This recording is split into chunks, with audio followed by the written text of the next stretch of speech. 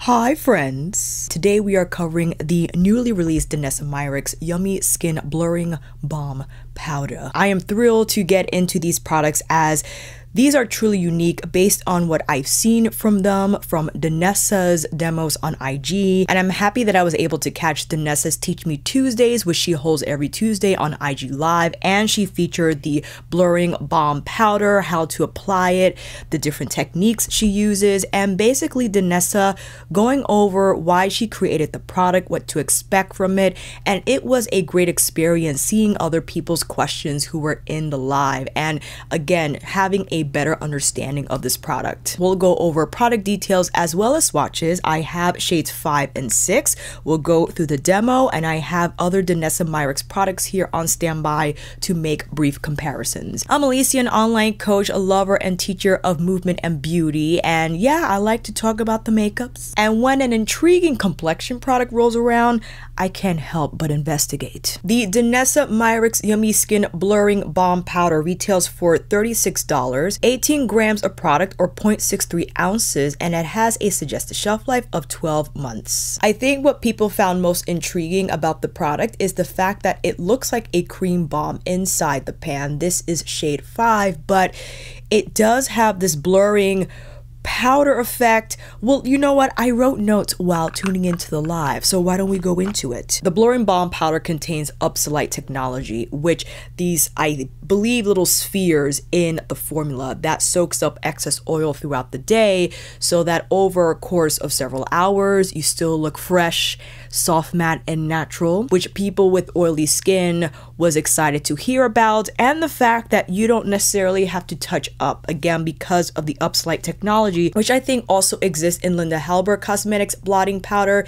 It says here it utilizes the same Upsilite technology, but this is more of a traditional pressed blotting powder, universal color. You can use it whether to set your concealer foundation or to rely on it for touch-ups throughout the day. The actual compact is a twist off, but what I love here is the groove on the lid that has the spatula here that you would use to take some product, although depending on whether you are applying makeup on yourself or on a professional, if on yourself you can probably just go from pan to skin, but if you are a professional you will probably use the spatula to scoop, whether on back of your hand or palette, warm up the product and apply on your client. The blurring balm powder was designed to be a no makeup everyday product. DANESSA has said that you can use the blurring balm powder as a one and done product for, again, that no makeup look.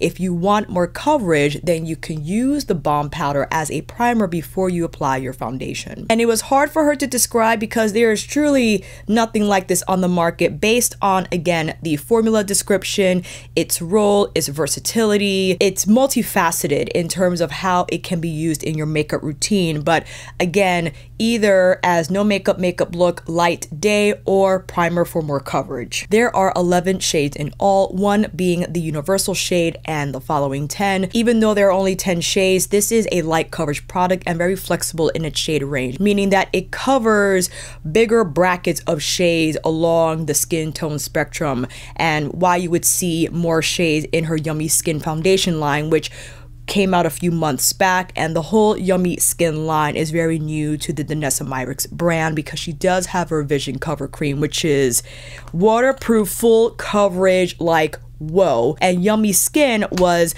the medium natural finish coverage alongside her Serum primer with 2 shades, I believe, that are designed to give you that glow and shine, juicy skin look. Let's start with shade number 5. This is for medium tan skin with golden undertones. And here on the swatch, you see that definitely leans more golden, but just look at the texture from my swatch. It feels so emollient. But again, with the Upsilite technology, it is designed to not look shiny or dewy on the skin. In fact, DANESSA had said you can set this product with powder if you wanted, and it will not look textured on the skin, but will remain lightweight and finish. I bought also number 6. I feel like I should have purchased number 7 for a more bronze look, but let's see what we got. This is, again, number 6, tan skin with neutral undertones. And next to number 5, Definitely more neutral in undertone, but maybe I can get away with number 6 as a bronzer. And here are shades 5 and 6 side by side, this being 5, this being 6. So I think, yeah, 6 can be a bronzer for me. We shall see. And these products don't have any fragrance. Thank you so much. The reason why I did not pick up the Yummy Skin Foundation or Serum, because those products have fragrance, and unfortunately right now in the highs of allergy season, my allergies are set off with fragrance like you don't even know. When I apply my hair products, I start sneezing. It's really sad. But with product details and swatches out the way, why don't you come in a little closer? That's enough. During DANESSA's IG live demo, she used a brush that looked similar to the BK Beauty 101 contour foundation brush. It was a little longer here at the base, but it was an angled brush, and she took very little because DANESSA emphasized the fact that a little goes a long way. So let's pick up a little bit. I'm so excited. Let's get it on the skin. And she started just to tap. We like this color. Picking up a little bit more, bringing it around the face. There is, although there's not the actual fragrance ingredient here on the deck, there is ginger root oil. I think that's what I'm smelling.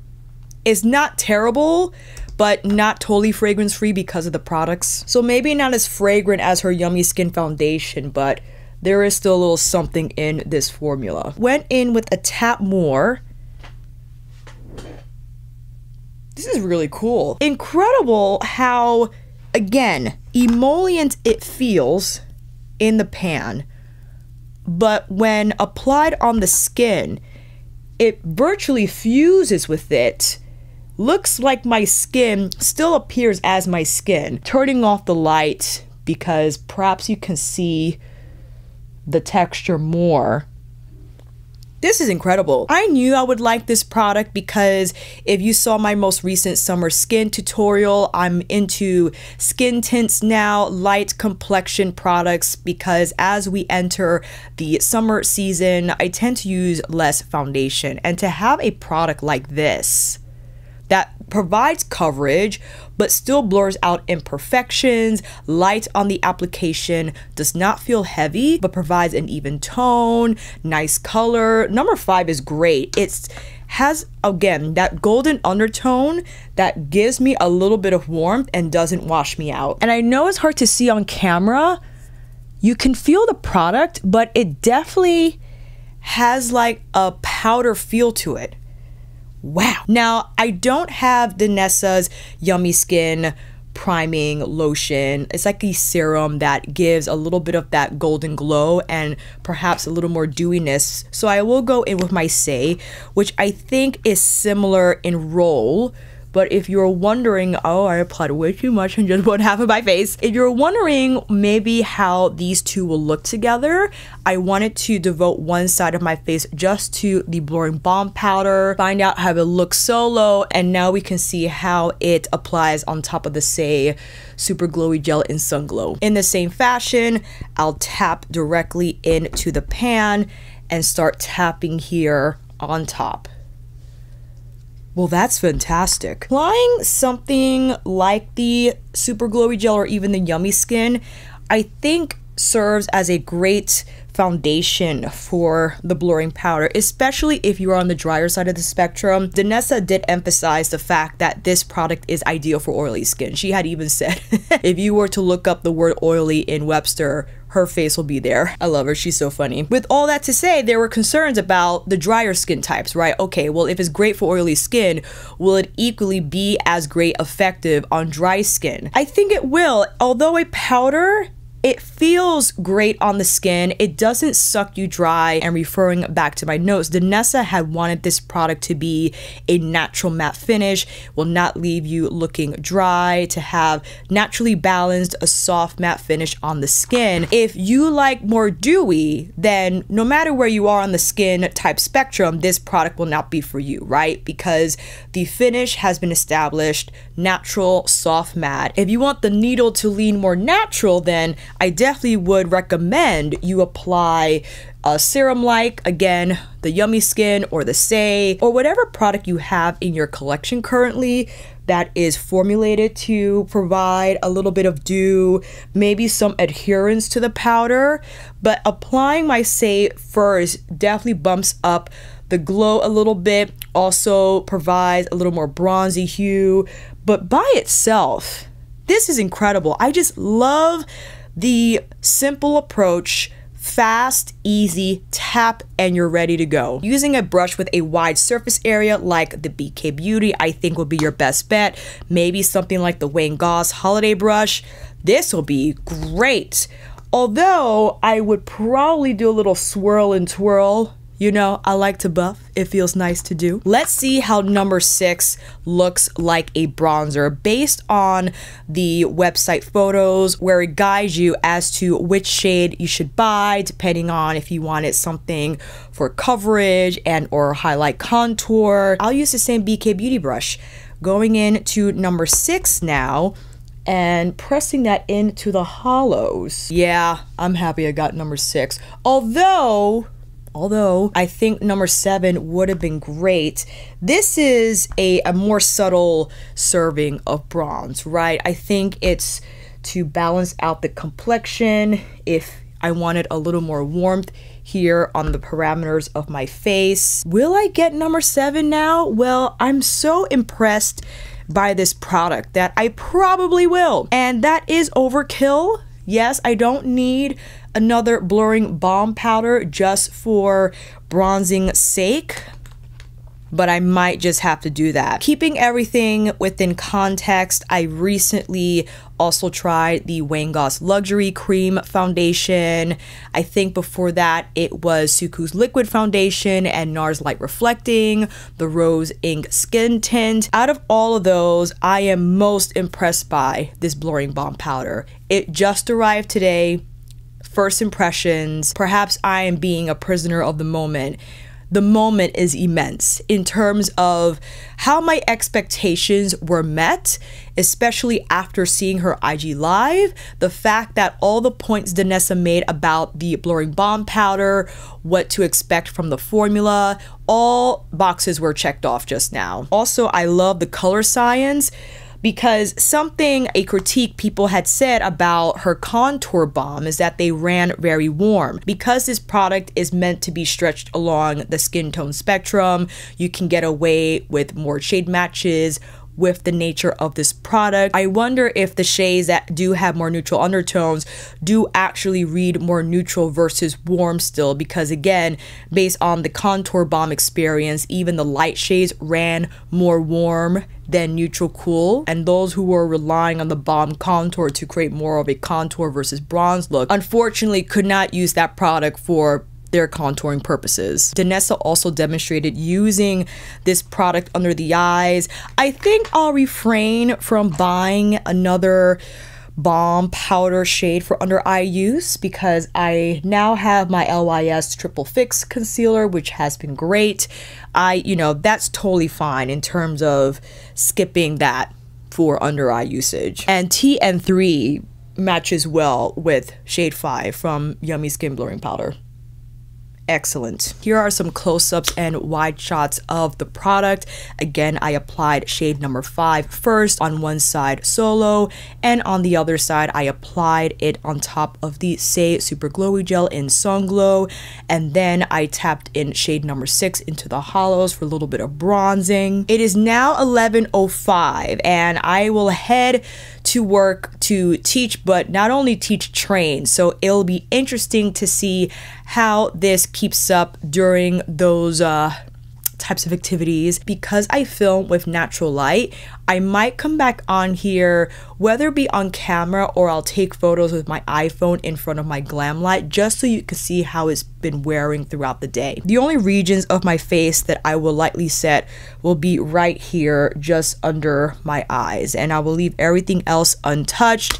I'm dying to apply some Phytosurgence, but I just want to see how everything looks. I think I could get away with some Phytosurgence though. Hold on. It's interesting because the contouring product also has the word balm in it, but the blurring balm powder I think is a far more sophisticated formula where nearly undetectable when applying it to the skin. The way it blends and just leaves behind the most natural looking finish without overwhelming the complexion. It delivers the perfect amount of sheer coverage while again evening out your skin tone, blurring any imperfections, because I have surrendered to the fact that I have blemishes. You might still see them. I don't bother covering them up on photos for Instagram anymore because that's just not reality, okay? I could, but I just choose not to. The Balm COntour has a much tighter feel in the formula. You can see there's a little more silkiness and finesse in the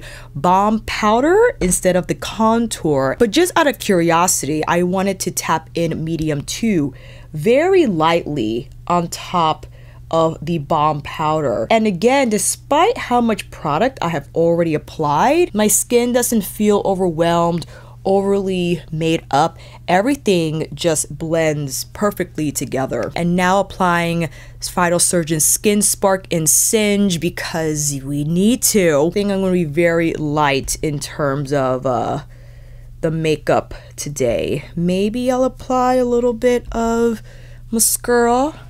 We shall see. And of course, some Spectral Shine in Dew of Dawn. And why not applying Singe on my lids? Because I can. And then some Maple Magnetic on top of that. And here's a final look with blush, highlighter on, mascara, and some eye products. A little bit of lip gloss won't hurt either. Again, this is a first impressions, but I am heavily impressed. Again, just with the alignment of expectation from what I saw on DANESSA's demo, what I experienced just now. And while this is a partial experience because a huge component of the blurring balm powder and its success so far is the fact that you can stay looking soft matte for over several hours. Right now in New York, it's 50 something degrees. Let's check. Is 51 with a dew point of 49, 95% humidity. So although not the warmest right now, you know, maybe I can retest this deep into August when it's terribly hot and humid. I think this is a good starting point. Again, I'll train today. We'll see how it withstands that activity. I'll arrive back home around